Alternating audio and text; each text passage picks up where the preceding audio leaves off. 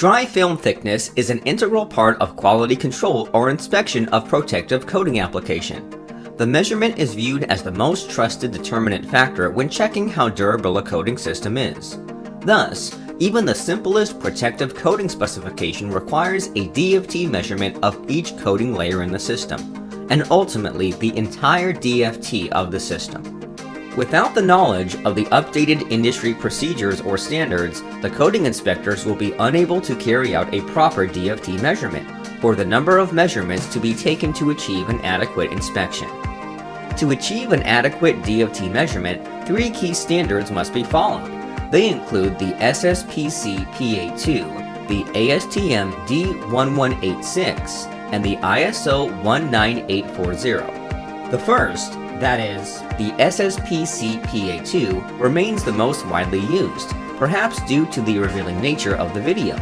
The video offers simple directions on how to use a constant pressure probe Type 2 gauge to determine the dried film thickness.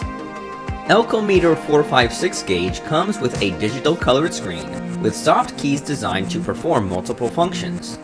Pressing the on-off key for a split second will switch on the gauge, while you will have to press and hold the same key until the screen goes blank to off the gauge. Calibration adjustment involves configuring the gauge to your desired thickness values. It is best to calibrate the gauge on site before taking the gauge reading of the coated surface. Anything contrary to this may affect the accuracy of the results. Calibration is done by choosing the proper plastic shim with the above target DFT value, alongside an uncoated base or zero plate. To calibrate the gauge, press the Cal Soft key present on the gauge, locate the Calibrate option on the screen, and choose the same. You will now be presented with simple on-screen instructions that you can follow to calibrate the gauge successfully. The gauge will ask the user to place the probe onto the shim. To do this, keep the shim on the zero plate or uncoated base, hold the gauge probe like a pen, and place down the probe evenly with a 90-degree angle on the shim. Then take the gauge reading on the screen and ensure that it corresponds with the shim thickness. In the case where the readings are different, simply adjust the gauge reading value by using the soft keys. But if they correspond, just press the Set Soft key.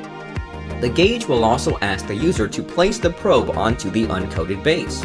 To do this, place the gauge probe on the uncoated base or zero plate. This confirms the zero reading of the gauge. If the reading is not at zero, you can set it as such by pressing the Zero Soft key.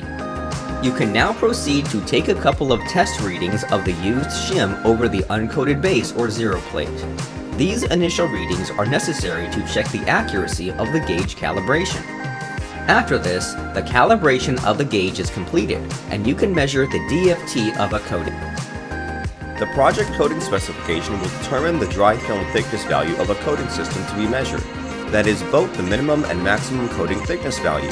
However, if a coating specification specifies a single DFT value, then the specified thickness would be considered as the minimum.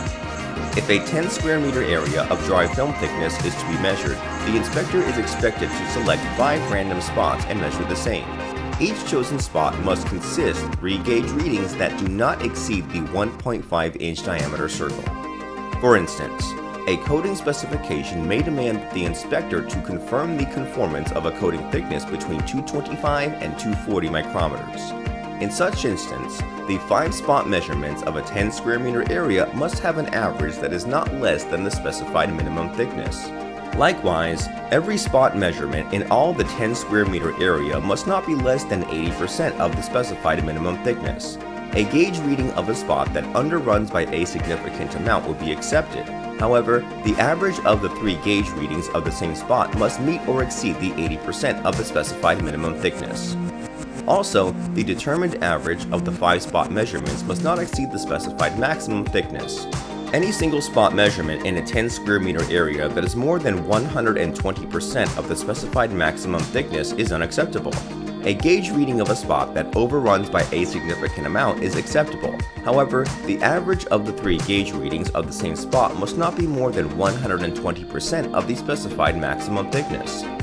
In instances of low or high spot measurements, that is below 80% or above 120% of the specified minimum or maximum coating thickness respectively, the coating inspector must make additional measurements to define the non-conforming area.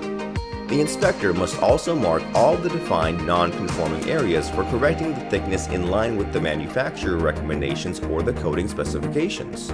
If you have found this video helpful, please like and share it. And for latest videos notices, click the subscribe button to subscribe to the IOGS International YouTube channel.